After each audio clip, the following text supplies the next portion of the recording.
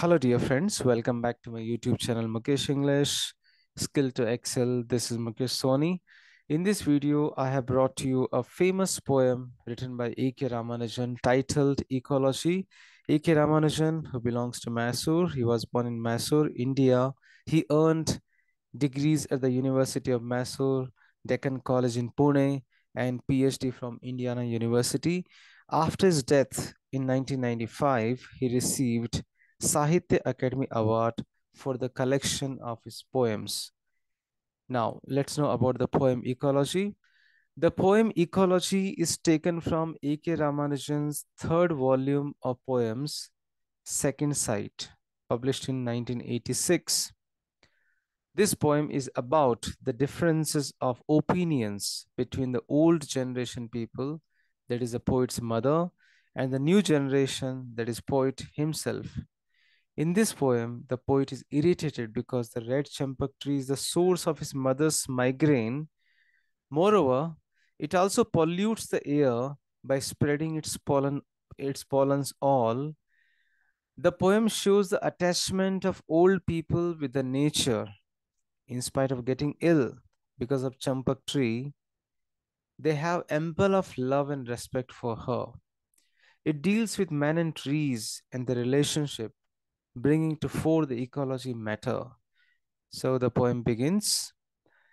The day after the first rain, for years I would home in a rage, for I could see from miles away our three red champak trees had done it again, had burst into flower and given mother her first binding migraine of the season.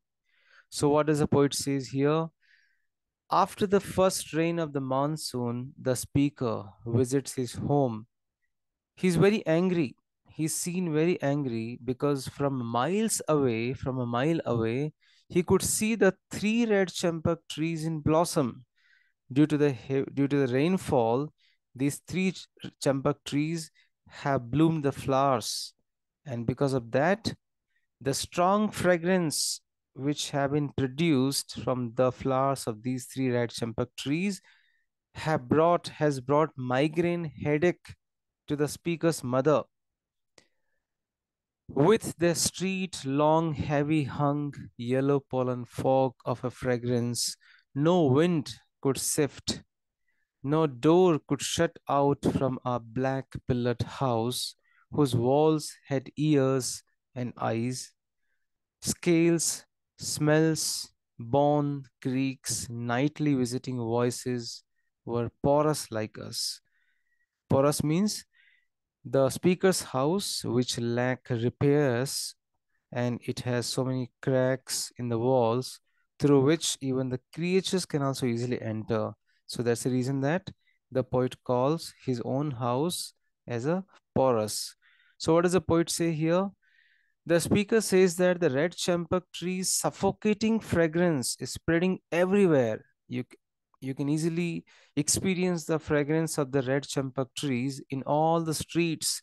The streets are filled with the fog of the yellow color powder, the yellow color which is produced by those red champak trees, and even no wind could sift it. Even the wind has no power to scatter or to remove the impact, the effect of this fragrance. Not only this, even the doors of the speaker's house cannot prevent the strong smell from entering the house, as we know that the speaker's house is a porous, which requires a lot of repair.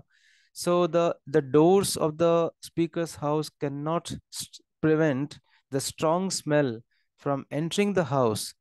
The walls of the house are able to absorb almost everything like sounds, sights, human voices, the harsh sound produced, but the walls of the house are not strong to stop, to prevent this fragrance to enter the house. But they cannot stop this yellow pollen fog from the champak trees to enter the house. So this is the impact, this is the power of the fragrance of this champak tree.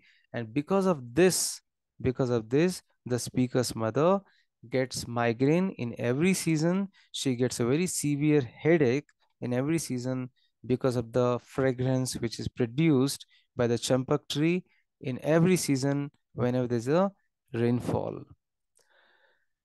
Now the speaker says, but mother, flashing her temper like her mother's twisted silver, grandchildren's knickers wet as cold pack on her head, would not let us cut down a flowering tree, almost as old as her, seeded, she said, by a passing bird's providential droppings. So we know that the speaker's mother is suffering from the great migraine, and we know whenever we have a headache, what do? We just apply a wet handkerchief on a forehead. So to get relief from this migraine, even though the mother also does the same thing, she just picks up some sort of cloth like her grandchildren's knickers, and she just make it as a wet cloth and as a cold eye pack, and she just the ice pack she just applies on her head to get relieved. But the author, the poet, could not tolerate her mother's suffering, who is suffering from the migraine. And to save the mother from any kind of migraine, the speaker decides to cut down the tree. He has decided that let me cut down these three red champak tree. In every season, my mother gets migraine because of the fragrance produced by those three red champak trees. So he decides to cut down the tree, but the mother stops the narrator. The mother stops the poet, the speaker, from cutting down these three red champak trees. Why? The mother says that the tree is as old as her age. The tree is very old. The mother tells an interesting fact on the birth of the tree. How has it taken birth? She says that it had been fertilized by the droppings of a passing bird, and it is considered to be a very good sign as per belief in that region, something like as an omen, shubh, auspicious. So she gives another reason that why this champak tree should not be cut, because this champak tree is as old as the age, and this champak tree has been fertilized or has been grown due to the droppings of the passing bird, and because of that, this tree is very shubh, is very auspicious, is very good sign for them, for the belief. Now the poet says, to give her gods and her daughters and the daughters basketful of annual flowers, and for one line of cousins a dower of migraines in a season. Although the tree causes migraine to the mother, yet it produces several basketful of flowers to be offered to the gods and the goddesses, or to her daughters and daughters every year. So this is a religious importance of those flowers according to the mother. So mother says that let's not cut this champak tree. This champak tree is very important because we use the flowers of this champak tree to offer to the gods and goddesses, and this this practice will be continued by generations together, her daughters and her daughter's daughter. The astonishing thing is here, the interesting thing we find here, it would give a terrible migraine to one line of cousins as a legacy. Means to say, if you if she wants that the champak tree should be there, so obviously the flowers will be offered to the gods and goddesses, and this will be practiced by the forthcoming generation, and obviously the migraine will also follow, and the next generation will also have the migraine as a legacy. So in other words, each generation may be able to offer its basketful of annual flower to the gods and their daughter, especially during marriage. And for this reason, she's all prepared to bear the painful migraine, the pain of the migraine. But she says, I won't allow you to cut to cut the three red champak tree. And she is very much particular about the importance and the significance of these three red champak tree. And this is what we find here, a kind of spirit of agelessness about the champak tree. And we find here, how does A.K. Ramanujan explain his mother's love for champak tree. We also find here, why did the speaker's mother not allow the champak trees to be cut? And we also find here that how does a mother symbolize a traditional reverent attitude towards the nature in this poem Ecology. So now let's conclude. The poem Ecology is a perfect example of modernity. In this poem, the speaker's mother represents traditional way of return to nature life. She belongs to the Indian tradition and culture. She worships every aspect of nature. The poem is deeply rooted in the tradition of Indian, which the poet is intrinsically attached to, because he's an Indian poet. The poem captures a bond between the humans and the red champak trees, highlighting both its glorious and its deleterious aspects, the harmful aspects.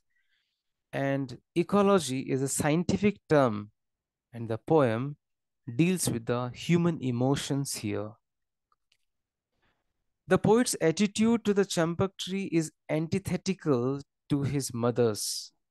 The poet represents the modern generation. The poet gives on to highlight the theme of environmental awareness and appeals people to plant more trees in a brilliant way through his poem. So that's a message we have here. And the poet A.K. Ramanujan, he uses his art as a medium to create awareness of conserving nature. The poet also wants to say that a particular kind of tree may have some advantages, also may have some disadvantages, but it is our duty to protect and conserve every plant to give us life. So, dear friends, this is about the famous poem Ecology, written by the famous poet A.K. Ramanujan. Thank you so much for watching this video.